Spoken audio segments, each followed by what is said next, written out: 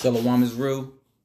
I want to give all praises, honor, and glory to Yahweh Ba'ashim Yahweh Shai, Ba'ashim Rakakwadash. Yahweh, who the world ignorantly calls God. Yahweh Shai is his son, who the world ignorantly calls Jesus Christ, and his new God beside him. Double honors to the elder apostles and the elder bishops of Great Millstone for being faithful witnesses to the Holy Spirit, and shalom to the elect whom the Lord have given ears to hear. And I want to entitle today's lesson, why we talk about the mark of the beast so much and why it matters to you. Obviously, I'm going to shorten it down. However, that's going to be a synopsis of this video. All right, and here I am. I'm watching the elder brother Ramah's lesson, RFID, Mark of the Beast Update, which if you didn't know, it stems from Revelation 13 and 16. Revelation 13 and 16 spells out the mark of the beast, which will be pushed throughout the four corners of the earth. And if you take that mark of the beast, according to Revelation 14 and 9, then you're going to be tormented in the midst of Yahweh Shai and the lambs.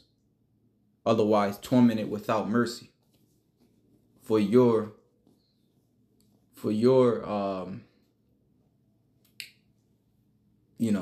going against the Heavenly Father, because he told us in various precepts, all right, and he made it known through the real men of the Lord not to take it.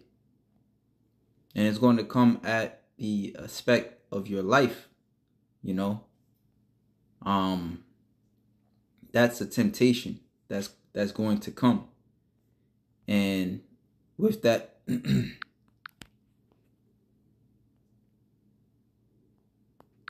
with that prophecy closely closing in on us, like the scriptures say,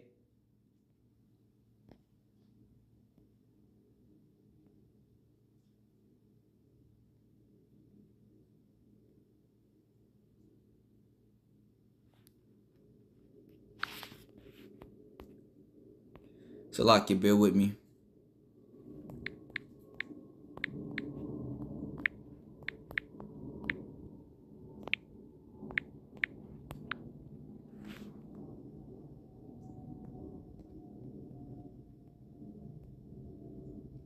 Matthew 26 and 41. Watch and pray that ye enter not into temptation. The spirit indeed is willing, but the flesh is weak. All right. So, wise words from Yahweh Shai, as he was going through his time of being persecuted, and it was very heavy for him. And he was nervous. Even though he knew what he had to go through, he was nervous. He was scared. Scriptures speak on how he was so nervous, he was sweating blood. As a matter of fact, let me start at verse 35. Peter said unto him, though I should die with thee, yet will I not deny thee. Likewise also all the disciples. Then cometh Yahweh Shai with them unto a place called Gethsemane, and said unto the disciples, sit ye here while I go and pray yonder. Right, the word Gethsemane is an oil press. It says the name of a place at the foot of the Mount of Olives beyond the Torrent Kidron. All right, and like the elder apostle always points out, it's spiritual that the oil that was being pressed was Yahweh Shai. All right, which when you understand it, your oil is your faith, right? And just like Yahweh Shai's faith was being pressed on in these last days, our oil is going to be pressed on as well. And he took with him Peter and the two sons of Zebedee, and began to be sorrowful and very heavy. Then said he unto them, my soul is exceeding sorrowful, even unto death. Tarry ye here and watch with me. And he went a little further and fell on his face and prayed, saying, O my Father, if it be possible, let this cup pass from me. Nevertheless, as I will, Nevertheless, not as I will, but as thou wilt. And he cometh unto the disciples and findeth them asleep. And this goes to show you what? That we have to expect to be on our own in these last days. All right? Remember, according to the scriptures, the Lord said in these last days, how every man's, let me see, it's a lot here.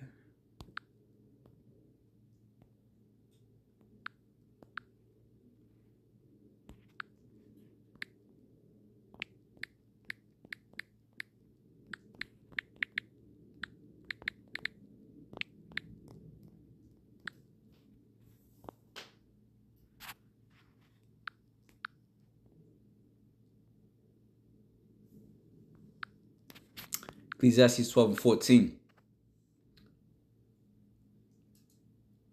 Let me start at 13, right? Because we're talking about the end. So it says, let us hear the conclusion of the whole matter, the end. Fear God and keep his commandments, for this is the whole duty of man. All right? And as this temptation is going to be tried upon all men, like again, we read Revelation 13 and 16, he calls it all, both small, great, rich, and poor. So it says, for this is the whole duty of men, for all men. Fear God, for God shall bring every work into judgment with every secret thing, whether it be good or whether it be evil.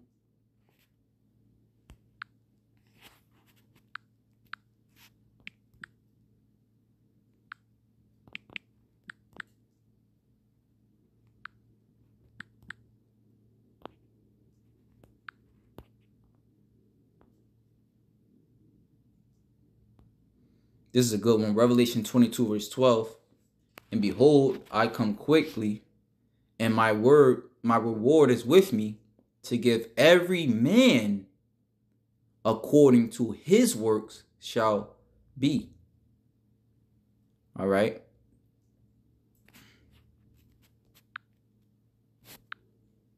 So this is the seriousness of the times we're coming into. Reading back at Matthew 26 and 40. And he cometh unto the disciples, and findeth them asleep, and saith unto Peter, what, could ye not watch with me 1 hour?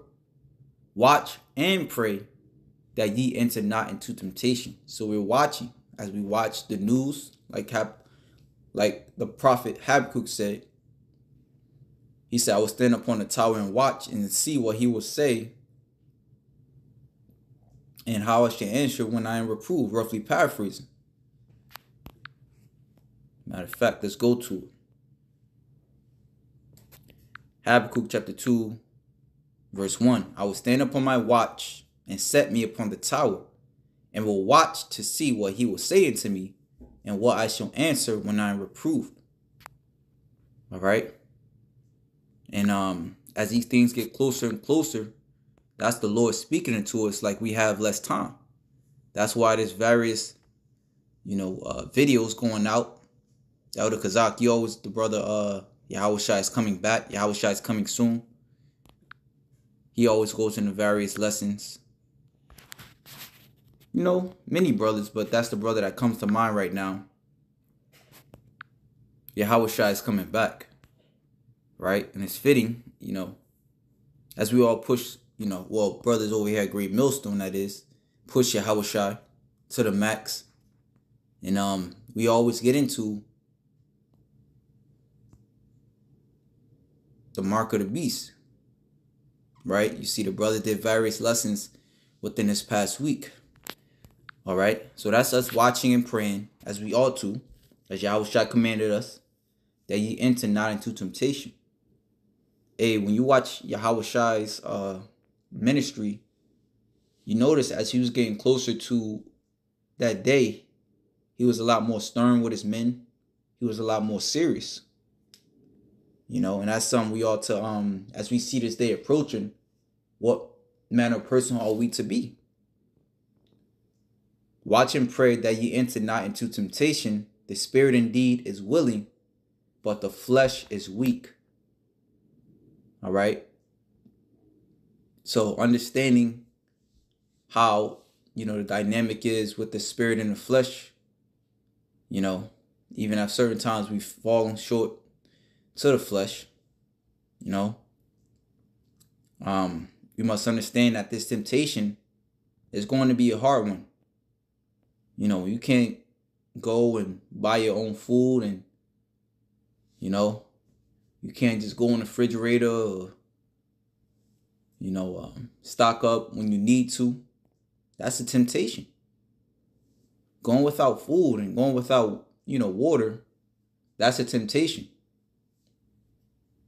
So it's that word temptation goes into the word parasmo. Now, you've been studying, this is also the same word. I want to say, what's that, Revelation 2:10 or 3:10?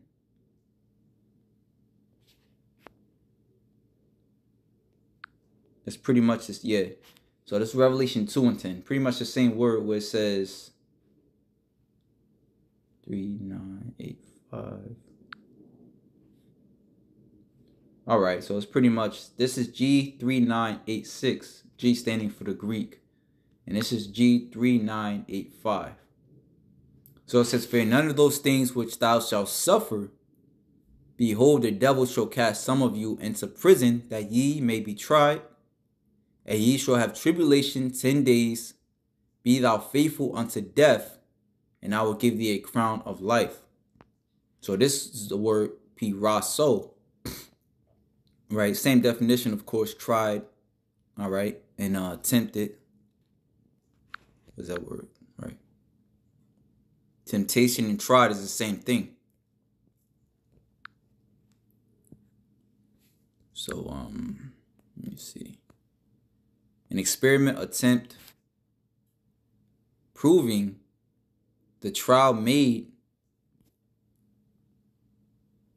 of you by the bodily conditions, since conditions served as to test the love of the Galatians towards Paul, the trial of man's fidelity, integrity, virtue, constancy. Right? And in this waiting period, we shall have built upon these things, our integrity, our virtue, our constancy, an enticement to sin, a temptation. Again, this is a temptation, whether arising from the desires from the outward circumstances, an internal temptation to sin. Of the temptation which the devil sought to divert Yahushua, the Messiah, from his divine errand. As it says, adversity, affliction, trouble, sent by God and serving to test or prove one's character, faith, holiness.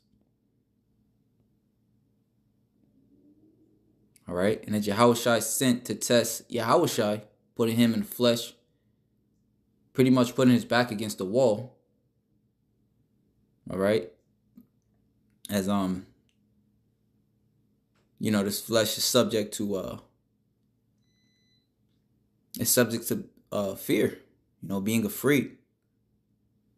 All right, but pretty much that's why our faith comes in, because as it is also written, what's that in Peter's? Let's try to find that one. No, it's in Timothy's. I know it's somewhere in Timothy's, 2 Timothy's. Is it 1:7 or 1 Timothy's? Right. For God have not given us the spirit of fear, but of power and of love and of sound mind. Right? And faith cancels out fear. There's another one that we ought to remember as these dark days come. Proverbs chapter 3, verse 25. Be not afraid of sudden fear. I said this thing's going to come suddenly. Neither of the desolation of the wicked when it cometh. Right? So it's not for us, it's for the desolation of the wicked more so. All right? Because the elect is going to stand firm regardless.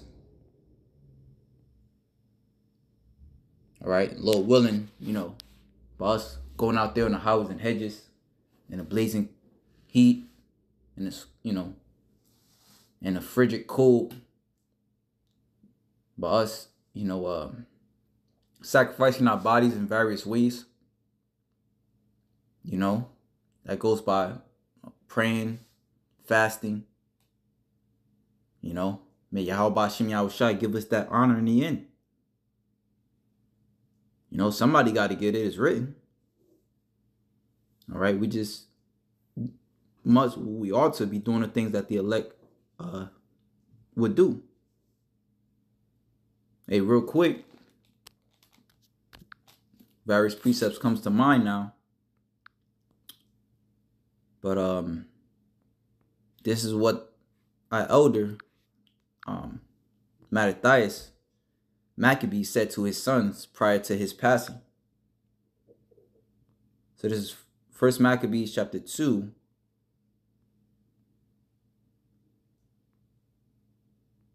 Verse 51. Call to remembrance what acts our fathers did in their time, so shall you receive great honor and an everlasting name. And that's the elect. All right, so now going deeper into this definition, it says temptation, i.e. trial of God by men, origin from pirazzo. Right, so the origin is from pirazzo, which again, that's the same word in Revelation 2 and 9. So it says to try whether a thing can be done, to attempt, endeavor.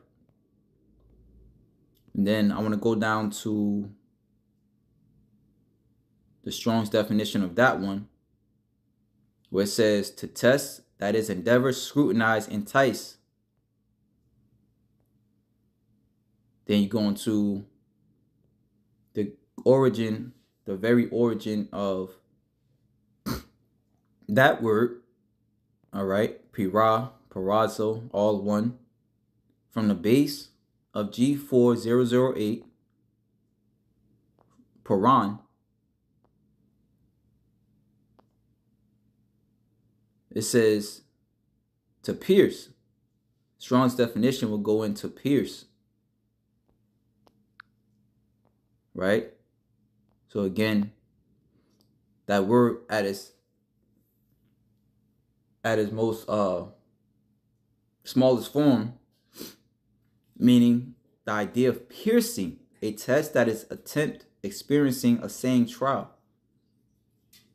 All right, and we know that the mark of the beast, they will have to pierce your skin, all right, to put that in you. But it's going to be a trial. It's going to be a temptation. It's going to be an enticement to sin.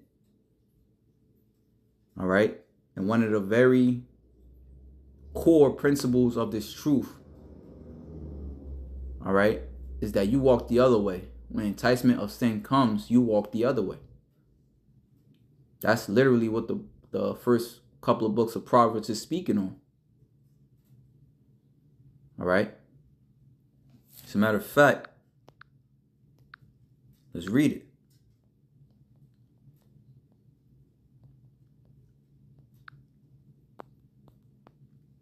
Proverbs chapter 1,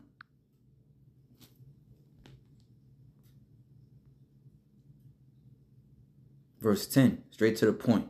My son, if sinners entice thee, consent thou not. All right. What will happen if you consent? It says to be willing, consent, to yield, to accept. Right? So let's go to 2 Ezra chapter 16.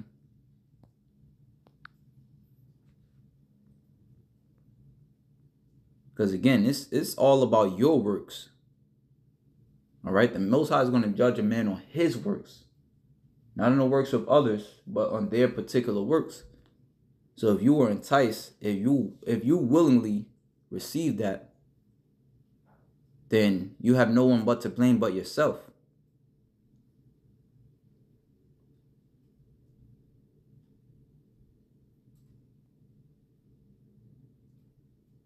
Second Ezra 16 and 69. And they that consent unto them shall be had in derision and in reproach, and trodden under foot. For there shall be in every place and in the next cities a great insurrection, an uproar, if you will, upon those that fear the Lord. All right, and it's going to be to the end, as it always is in the scriptures, to leave your God or be put to death. And you always had to prove that you left your God by eating or doing some type of unlawful act, and that's considered an unlawful act. All right, according to Leviticus 19 and what's that, 27, should not make any cuttings in your flesh. All right, it says any cuttings in your flesh for the dead, and this is pretty much, you serving an idol. All right, because that chip is ran by AI, which is pretty much a dead, unalived idol. All right. Hey, but with that, Lord willing, you are edified. Again, it's all praises, honor, and glory to Yahweh, Ba'ashem Yahweh Shai, for this warning. This warning is very important. Very important. All right. Before I go, I must mention, when you look at these alternative news websites, Zero Hedge, Natural News, there's many articles and many outcries, many top officials now coming out and saying, they hid particular information so people could take that juicy juice that came out in 2020. And look what happened to them. Those people are unalived. All right. And there's no coincidence that after that juicy juice was pushed, even coroners was saying how they found even coroners, because coroners, they look into a dead man's body. They have to rid his body of blood and things of that nature. They were saying that they found but blood palpitations, if I can even say that. But again, the aftermath is death. The scripture, Psalms 55, was that Psalms 55 and 20? War was in his heart. And this devil's mindset is to pull you away from the Heavenly Father. Right? To make the most, this devil's mindset is to make the Lord look like a fool, to hurt the Lord. All right. So this thing is coming. It's very serious, very deadly serious. And again, right now it's appointed to us to make our spirit stronger. Looking into these words, praying, fasting, for this great and terrible day. So with that, shalom to the elect.